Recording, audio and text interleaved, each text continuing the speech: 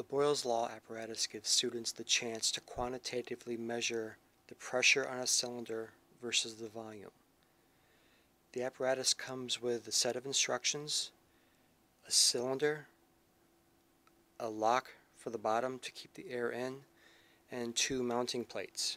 The assembly of the apparatus is very straightforward.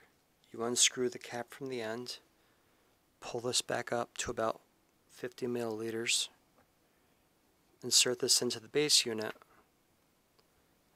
and then screw on the cap tightly to prevent air from coming out. Once the apparatus is set up, you can use any mass you want to compress the syringe. The key thing is, no matter what mass you use, always make sure it is centered on the very top so that it's not going to fall off and cause an accident. If you do not have large masses, you can easily use books as well to place on top. Just make sure you are careful in stacking them so it does not tip over.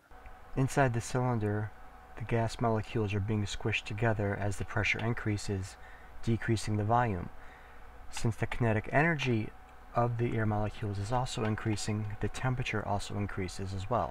The Boyle's Law experiment is a great way for students to learn about the relationship between pressure and volume for an enclosed gas system. It's also a great introduction to the whole idea about ideal gas laws.